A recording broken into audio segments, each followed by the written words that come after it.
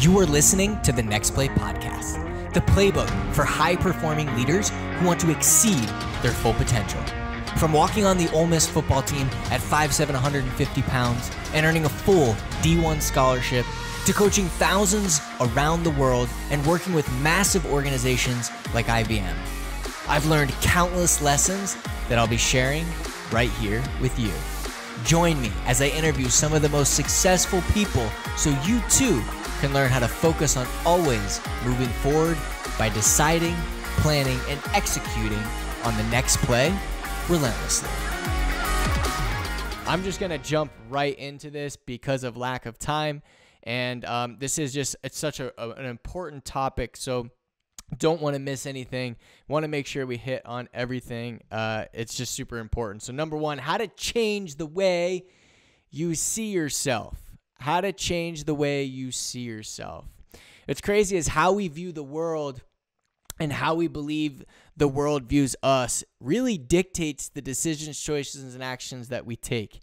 Whether you're around certain people, when you're around yourself, it really, really dictates the decisions that you make. It's insane how this works. I'm going to give you some examples, but we're going to talk about how we see ourselves, how it impacts our life and success, and then 5 steps to rewire our brain to see ourselves as relentless, possibly before we are, right?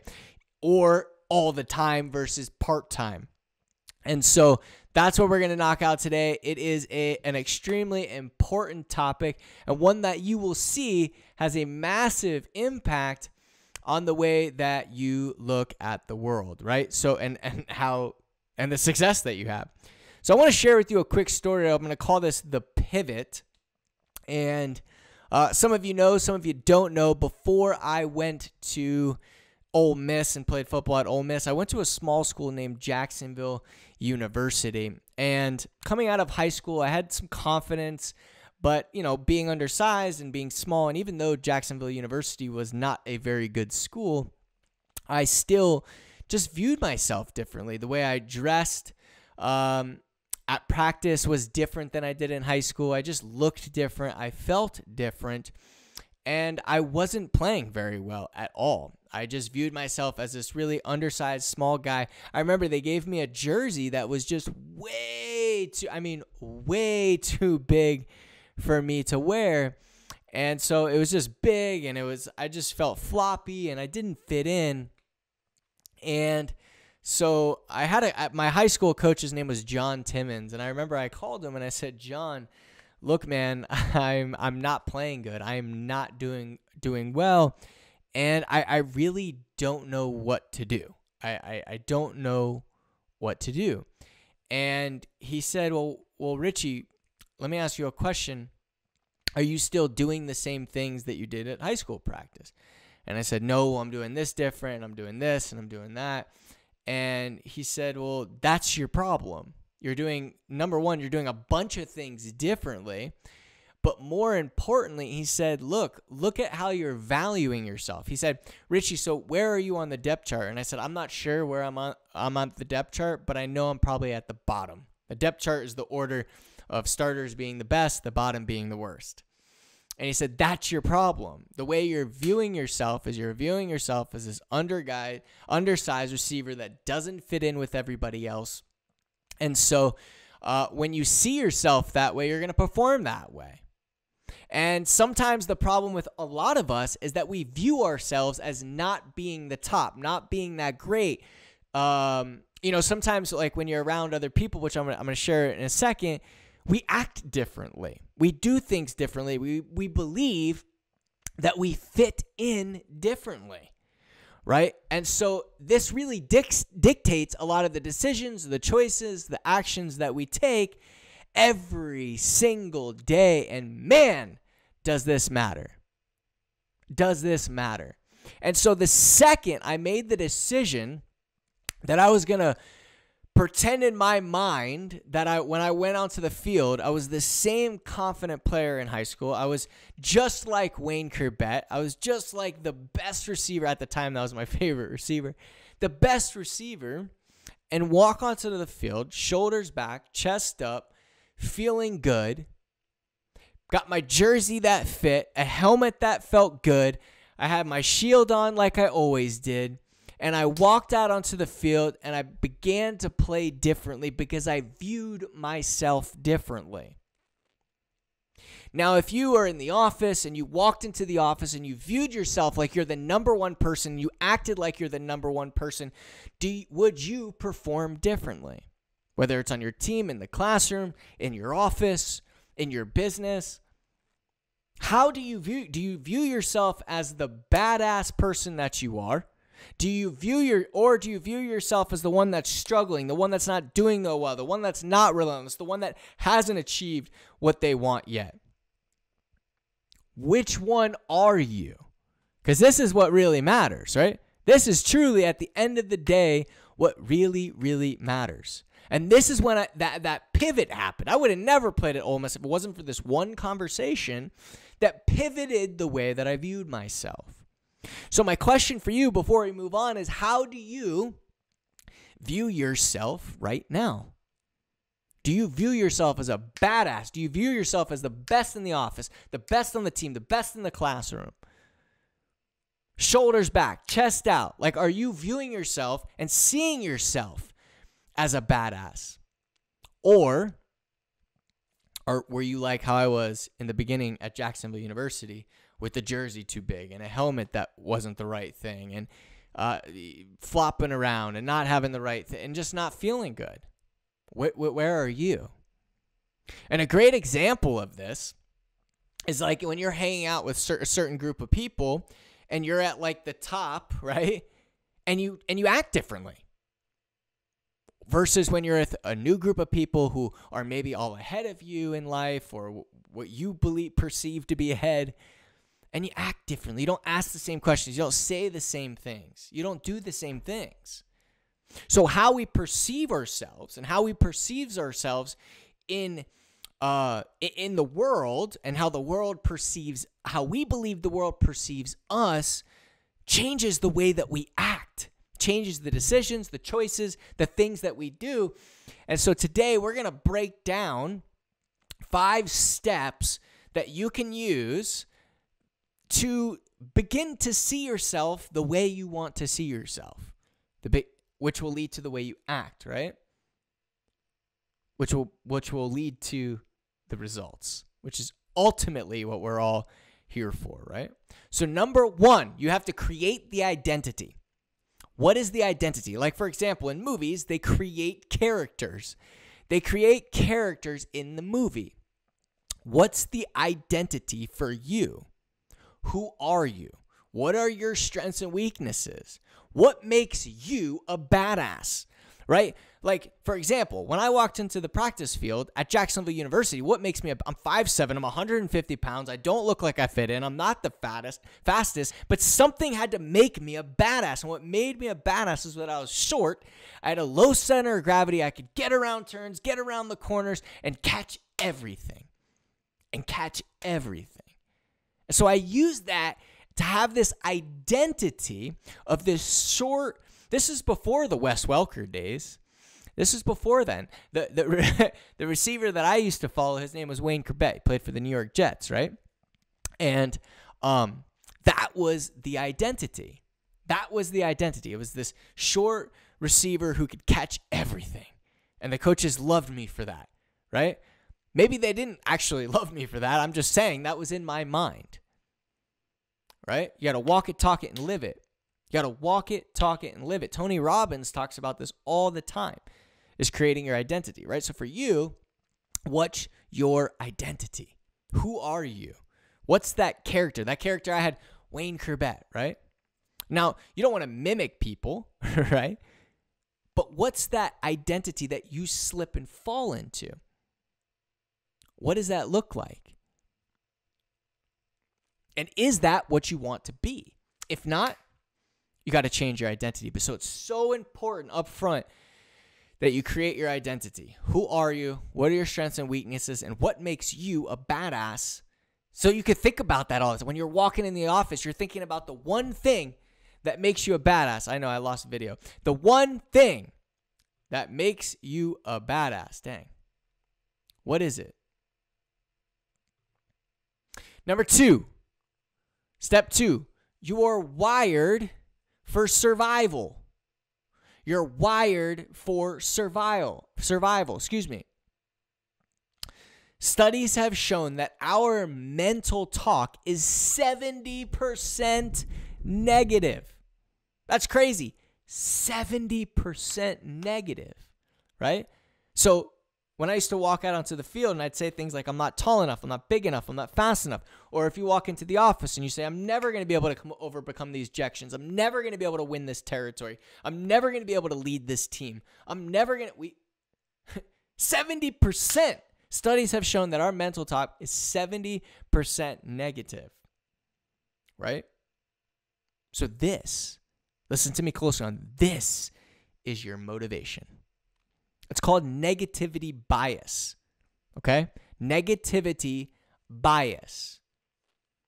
Your brain is simply built with a greater sensitivity to unpleasant news. So what does that mean?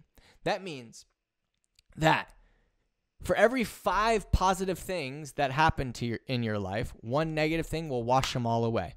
You need at least 5 positive things to negate just 1 negative.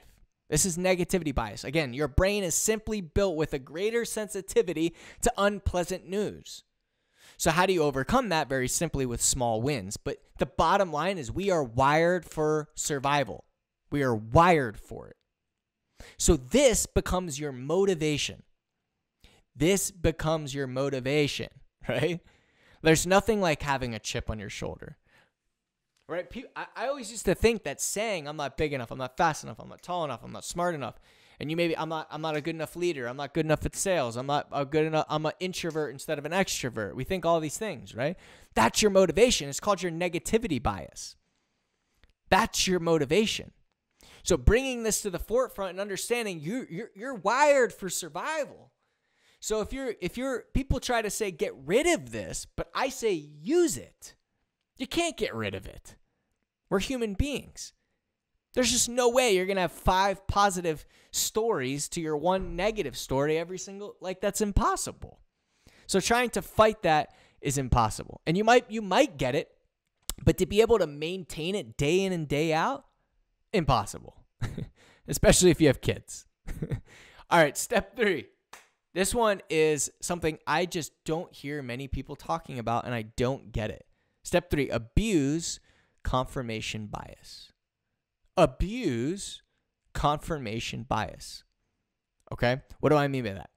Once you draw a conclusion about yourself and your abilities, all you will notice is information that reinforces your beliefs, right? So politics is a great example of confirmation bias, where people will have a belief about something, and then they'll only search and find things that support that belief. They'll only listen to things out there that will support that belief, right? That's confirmation bias. And so for you, once you draw this conclusion, right, you create this identity of yourself and you believe it and your abilities, all you will notice is information that reinforces your beliefs. So people like to say confirmation bias is a bad thing, which it can be, but it can also be the greatest thing that's ever happened to you if you use it to your advantage. Right? Your brain will actually discount new or different information that contradicts the way you look at your life. You'll begin to search for information to support the way you feel, the way you look, the results that you want. What if you did this with the way you view yourself? What if you created your identity, the way you view yourself, and then used confirmation bias to absolutely just constantly reinforce it? It's a natural thing that happens that, if you use, is extremely, extremely powerful. Unbelievably powerful. Step number 4. It's not all about you, right? This is more liberating you than anything else. This is more liberating you than anything else, right? And this is something we talk about all the time. Victimhood is definitely an epidemic in America. It's hands down an epidemic. And it's being proven every single day, right? What creates mental toughness? I get that question all the time. Richie, what creates mental toughness? It's very simple. You give yourself the power, okay, versus giving it to other people and circumstances. Responsibility creates mental toughness. Saying everything that happens around you is your fault, is on you, right? And when you view yourself as this powerful person, as opposed to giving the power to other people by blaming, it's this person's fault, it's this circumstance's fault, it's this client's fault, right? And we're not going to get into a whole responsibility thing, but if you give yourself the power and it's on you, you can view yourself as a much more powerful person. All right? So by saying it's not all about you, what do I mean by that? Is that it's not all about you, right? Victimhood is the idea that, hey, everything that happens to me, it's someone else's fault. The world revolves around me. But that's not really reality, right? And so when you have that idea, hey, it's not all about me, right? You give yourself the power. You say everything's on me. I'm going to take responsibility for everything around me. But it's not all about me. It's about other people. It's about the people I help, the people I serve, right? So step number 4 is it's not all about you, and to take responsibility. This creates mental toughness. You give yourself the power versus giving it to other people and circumstances, so you view yourself as powerful. You view yourself as powerful. And step 5, start seeing yourself in first person. So this was really interesting. There's a book out there. It's called Average Sucks by Michael Burnoff. Very, very interesting book. And one of the things he talked about is when people visualize the future, they see others, they see family members, and they may see themselves. Like if you're envisioning yourself right now in that corner office, you're envisioning yourself with that business, with that book, being the best performer on your team, whatever you're envisioning yourself as. You might see friends, you might see families, family members, you might see coworkers, and you might even see yourself. You might see yourself, right?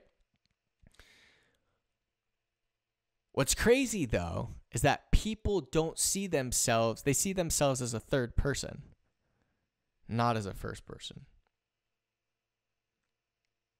right? They see themselves, and you've probably done this, right? You see yourself from the third person and not the first. And so what happens when you do that is it's more of a dream. It's more of like, oh, that would be cool. I see that person doing it and it looks kind of cool. Oh, yeah, that's me. But what this author says is it's 10 times more powerful when you see it through your own eyes. So if you're envisioning yourself, getting this promotion or being the best, what does it actually look like when you walk into the office? Not watching you walk into the office, like through your eyes walking into the office. It's really, really interesting. I've never thought about this before, and I started doing it, and I was like, damn, that's way better. Like, way better. So what would your life be like what would your life, how would you view yourself if it was in the first person? Based on what you want to achieve, right? Like I know there's a couple people on here right now that are really, really, really in the health game, and they want to look down and they want to see a six-pack. They want to walk into their office and they want to be the number one rep. They want to walk into the office and see a team of people that they're leading successfully. And see, when we view this, we view other people, or we may view ourselves, but in the third person. So you have to start seeing yourself, and this is hard. You have to train your brain when you're visualizing, when you're creating your identity. You have to train yourself to look at it through your own eyes. That's how you really create a vision of what you want. That's how you really do it. Much different. But man, when I made the difference, I was like, damn, this is so much better. So my challenge for you is to write down your identity. Write down your identity. Number 2, write down 3 small wins, right? 3 small wins. Number 3, write down what happened to confirm your identity. We'll go through these again, don't worry. Number 4, write down what you took responsibility for. And number 5, describe yourself in the first person, not the third. So those were the steps, right? Number 1, write down your identity. What is your identity? For example, my identity when I was walking onto the football field was Wayne Corbett. My identity was the small, short guy that could get around linebackers, that was quick but not fast, but caught everything. What's your identity? Number 2, write down 3 small wins this week. What are 3 small wins? That's it. 3 small wins. Number 3, write down what happened to confirm your identity. Oh, I caught every pass at practice. I worked on my quickness. People came up to me and said, "Hey, Richie, wow, you're not the fastest, but man, you're quick out on that field." Write down what's happened to confirm that identity. Write down, 2, 3 things that you took responsibility for. What you took responsibility for. Number 5, describe yourself in the first person. Describe yourself in the first person. I'm walking through that office. I see my team sitting in red chairs, looking at me, smiling, asking me questions. Whatever that is, whatever your vision is, describe it from the first person. And of course, as always, take relentless action, right? Take relentless action. So important. So important. Can't just go through this and be like, okay, perfect. Got my mindset for the week. I'm out. No. It's hard work, right? It sucks at times, but it's so rewarding. The opposite is suffering, right? The opposite is definitely suffering. I don't know about you, but I don't want to ever live in a state of suffering. That's why I got to take relentless action. That's why I like the boxing picture. I don't know if this guy's taking I don't know if this guy's taking relentless action or not, but damn, it makes me want to take relentless action. It makes me say, hey, I'm ready for the week. I'm going to go all in. I know things aren't going to go my way. I know I'm going to make mistakes, but I have a new identity for myself. I'm the badass. And people are going to see it. People are going to respect it. And that's how you're going to go into this week. So it's 9:35 today. I hope you have an amazing week. I hope you have it. Not I hope. You're going to have an amazing week. You're going to look at yourself differently. You're going to create that identity for yourself, which is going to dictate the decisions, actions that you take so that you can get what you want. Create that identity. Man, you're going to feel much better. You're going to look much better. You're going to talk much better, right? So enjoy this week. Have an amazing one. And I will see all of you next Monday morning. Thank you for listening to this episode of the Next Play podcast. If you liked the show, make sure to leave us a review. For more resources, visit relentlessuniversity.com or download the free Relentless University app.